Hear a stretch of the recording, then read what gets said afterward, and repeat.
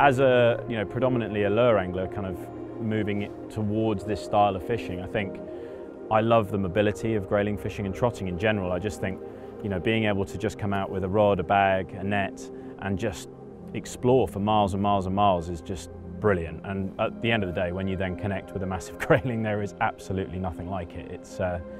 They are, big versions of little things is something that's always fascinated me, and I think, it's the same with perch and roach and all sorts, but grayling are just majestic creatures, as we all know. And when you hook one of those big fish at the end of a long trot, there is very little like it in angling. Just pure fear and exhilaration all at the same time. And when they end up in the bottom of the net, there is very little better than a very big grayling on a cold winter's day in the middle of a field by yourself. It's pretty cool.